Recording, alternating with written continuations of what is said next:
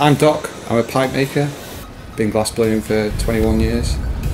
If I'm doing something that I've done a lot of times, then my mind can drift. Sometimes the glass wants to go into certain shapes. It's easier than forcing it into a shape it doesn't want to be. So I'm always considering where the heat is in the glass. You can constantly push yourself with glass. There's always room to improve. Practice doesn't make perfect, it just makes better.